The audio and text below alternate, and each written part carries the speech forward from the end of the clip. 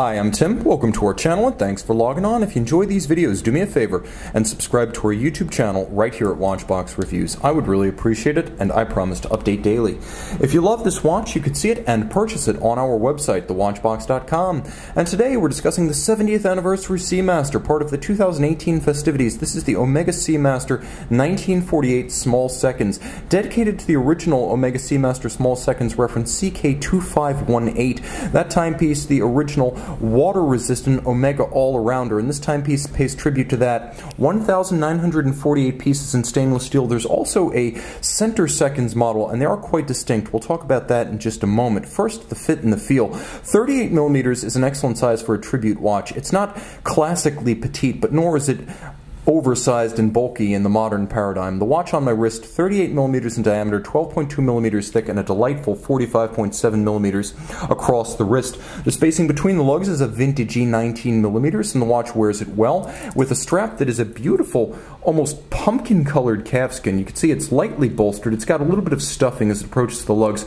I would say it's perhaps adobe red. That might be the best way to describe this color. It features a folded edge, a monotone stitch, and of course, on the underside, more calfskin. It is a new Omega factory strap, and it also features Omega's bespoke vintage buckle. For its vintage references, Omega uses this buckle, which has a handsome diminishing bevel on its flank, as well as contrasting satin finish and a lovely vintage style relieved and polished Omega logo.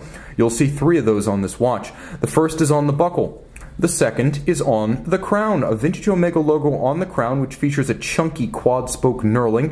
The caseband itself is anything but the standard Seamaster or Speedmaster, and I've actually got a Planet Ocean handy just to remind you what a standard Seamaster or Speedmaster case looks like.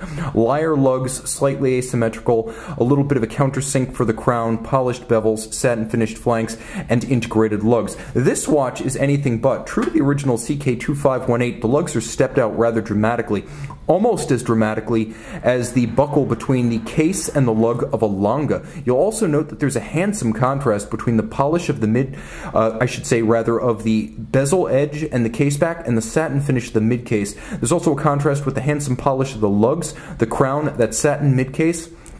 And you can see that the details were sweated, as there's a lovely transitional bevel from the flats of the side to the hoods of these lugs.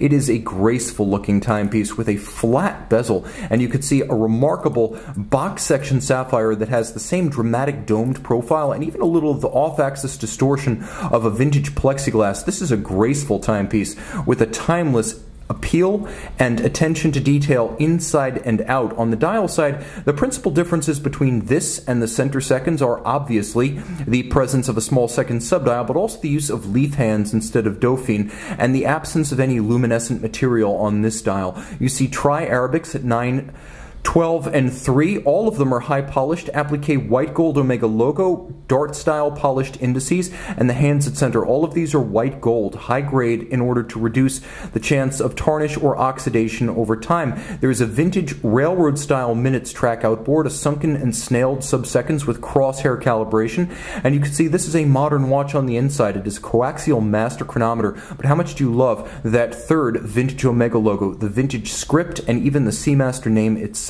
Turn it all over and you have caliber 8804, 35 joules, automatic winding, 55-hour power reserve. You can see ghosted over the case back the imagery of high-performance machines that were current in the year 1948, including a Chris Craft launch and a British Gloucester Meteor fighter, an early jet fighter. You can see that the watch features the standard Omega coaxial decoration with arabesque Côte de Genève and both black polished and blackened screws. So you have the black polish and then you have the black oxidation. The balance is a full bridge with a free-sprung index for shock resistance. It has an SI14 silicon hairspring that renders the watch amagnetic to over 15,000 Gauss. There is a modern stop seconds function, so you can set the watch and its small seconds precisely to a reference time. It is a coaxial master chronometer, so it has the latest tri-level coaxial, and I should mention this 2019 is 20 years of the Omega coaxial.